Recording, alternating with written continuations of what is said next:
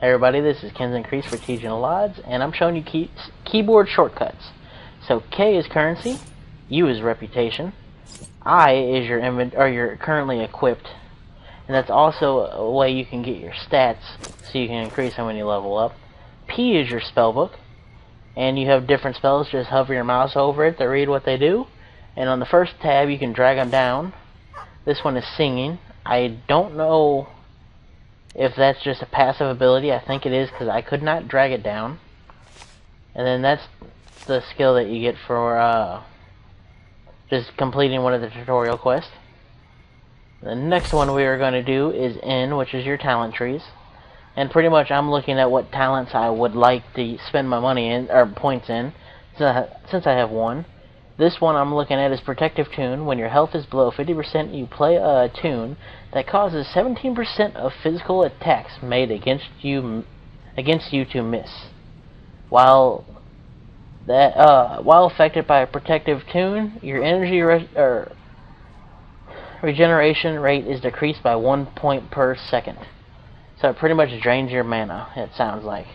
I did not get that one. I got the solo, which I'm just reading this off, very slowly to make sure I understand what each one does.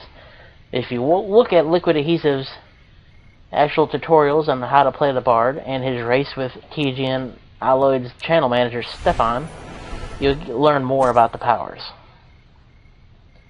And then the next one we will do, which again is your talents. And now I'm going to start hovering the mouse over. Oh, no. Alt-Z turns your hub off, so you can do that and turns it back on. See, now I think I'll start hovering. Yes, I will. Y is shop. Go through your stuff. Those will pop up whenever you open it. Now this shop, you have to pay real money for G potatoes, and then you spend your G potatoes. And then let's see. Next one is Control T for social networks. O for social. You can pretty much connect your account with your Facebook now. Control M for your scrimmages. And I'm too low of a level to actually get into one. Calendar is H, and you can arrange your different stuff by each option here. And I usually arrange by level so I can see what's going on. I'm actually going through reading some of these. And most of them are new events from the patch, so I hope you all go and check them out. And as you see in the bottom right hand corner of that window, you see the rewards. That one you actually don't have a shortcut for. If you click on the little symbol next to your image on your life bar and your mana bar and your experience bar, to the left of that you have your PvP flag as well as your level, and then to the left of that you have your image, and to the left of that you have that little symbol. And again here, that's how that was you, or I.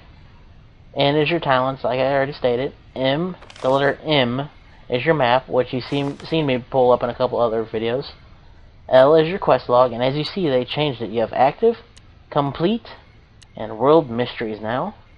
Or you can just click on all quests. Then down here you have display on map. Mark as the current quest you're working on, which I just did. And then you have abandon and share. And then world mysteries again. Then last but not least is B for your bag. And then your stuff in your bag, you can just right click on it to use it if you can equip it. So I hope you all enjoy, and don't forget to like, favorite, share, and comment on the video.